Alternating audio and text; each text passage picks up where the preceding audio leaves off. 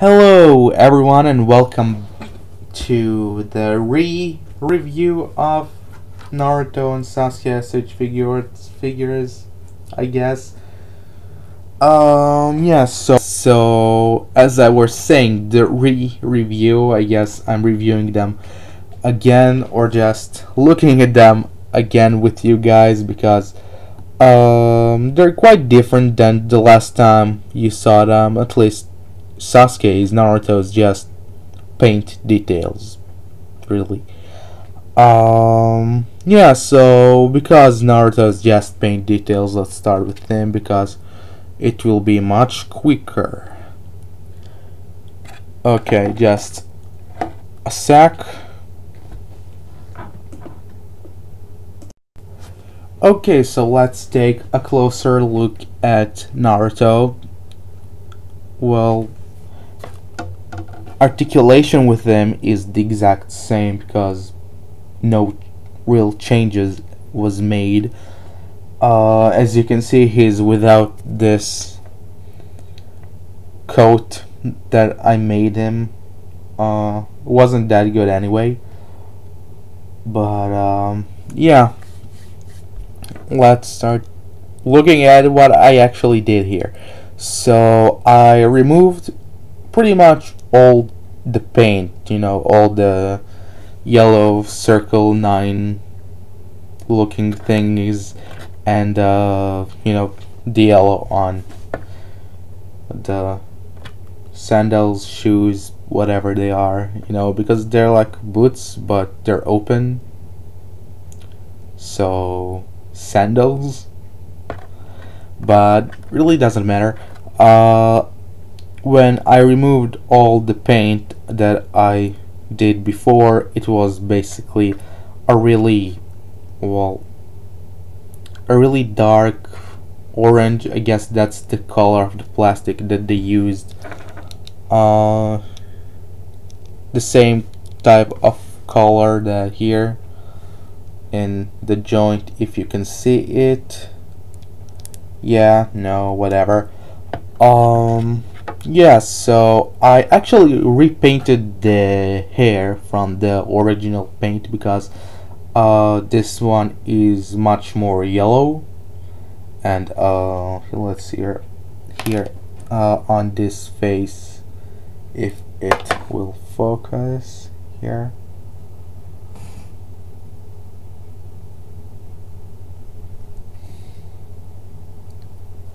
Doesn't really focus, but you can see here on his sideburn, it's not really yellow, it's more of a beige color. So I repainted it to look much more accurate to how it's supposed to look, and basically repainted everything that's supposed to be the black stripe there, and orange all over. Even the legs were yeah. That bandage thing there, the wraps didn't really work quite as well. You can see some orange paint bleeding over there, and yeah, so that's about it with Naruto. Actually, no, one more thing. I took like a piece of cloth from a belt from a costume from like Halloween and stuff.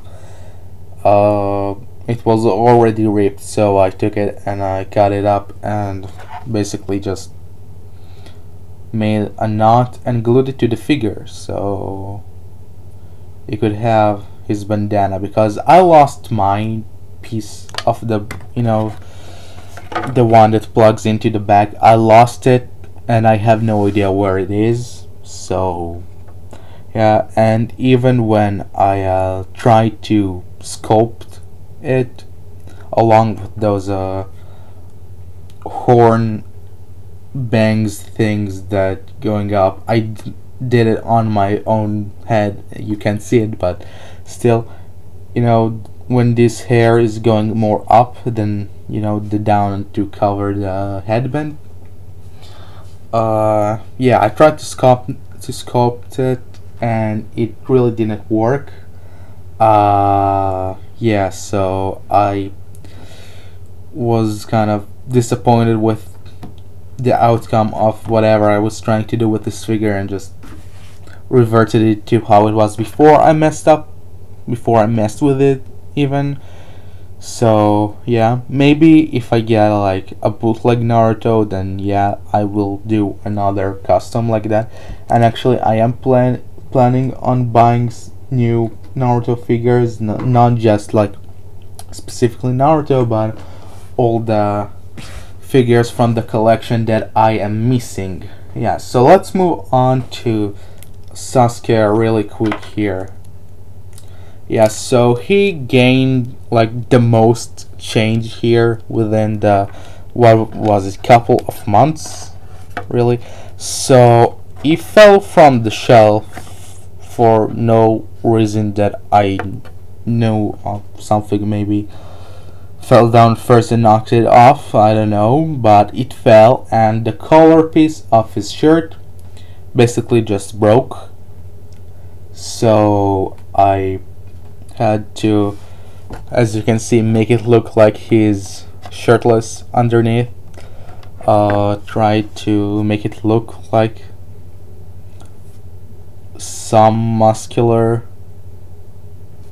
build on at least the chest. I couldn't do anything with the other part, but I did remove the paint. Apparently, like whenever they made it in the, I don't know, in the factory, they made just like a body color, a skin colored piece, and just painted it gray to make it look like his shirt. But I kinda need to take this apart. You can see it, like, this is not painted or anything. I didn't paint over it with skin color like I did here, but this is originally skin color, which was super weird. I don't think the original figure is supposed to be like that. You know, the one from actual Bandai/Tamashii Nations. This is a bootleg, as I mentioned in the first video. But yeah, let's take him apart so you could see exactly what I did. So in the video before that I already mentioned, his shoulders and god damn it, his shoulders broke and his thighs broke. So I basically replaced these joints with Figma joints, but it didn't work out. So I went with Marvel Legends. I kind of grinded up a little bit, but it works pretty much. It works pretty good, you know, like almost exactly like the original was, except without the tilting up and down motion thing. And here, this is the kind of big joints from Figma. That is basically all that happened with the legs.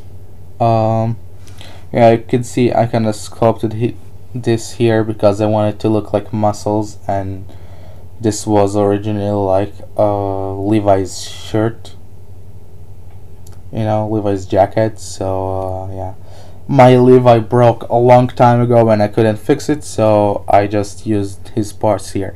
This is an Nendoroid joint here, which correlates to this port that I took from my Nendoroid Link extra parts from his legs. I just cut it up and put it there. Yeah, so that's what happened. Damn, it's kind of hard taking this off. I replaced the elbows with Figma joints, and yeah, that's about it, you know. But it does have now pretty good articulation, better than before, you know, because it was the old kind of joint system that machinations had, not the good new ones. That the long ball peg things that went straight into the chest there, and it had to wiggle around with it to make it look good, and it would take a long time to just pose him so it would look good. But yeah, this kind of bare bones of it, without this skirt piece. Yeah, I also put like a Figma wrist joint here because I don't know what happened, but whenever I got this figure and I opened it, the ball joint, just fell off from this belt and went into my couch, and I never found it between the crevices. It just disappeared. But yeah, that's about it. The wrist joints are just glued in place, but they still work fine. They don't have the kind of good motion like this, up, down, and swiveling, just the swiveling has. But it can still like hold his chidori and sword. Oh yeah, another thing with the hand, I took this apart, the finger and thumb apart. It was like molded like this, and that makes him only hold this. But if I ever want him to hold anything else than the sword, then you can't do it unless you cut that very small cut. It's not even noticeable, doesn't hurt the scope, just makes it able to open up a bit so you can hold other shaped things. This goes longer than I thought, so let me just put it all back together to say my final thoughts. Okay, so back with never mind. Okay, so back with Naruto and Sasuke. Actually, this time, curse you, Vegito. Yeah. So that is about it actually. So that's all the changes that I made to them, and I really hope that that's the last bit of it. Just I only need to paint over the gray parts on the sculpt here, on the arms of Sasuke, and that's about it. Oh, I forgot this. Yeah. But yeah, so that's about it. Some stupid me talking about my life. You don't want to hear nothing about that. No, I bet you don't. Yeah, so again, that's about it really. I will see you guys later.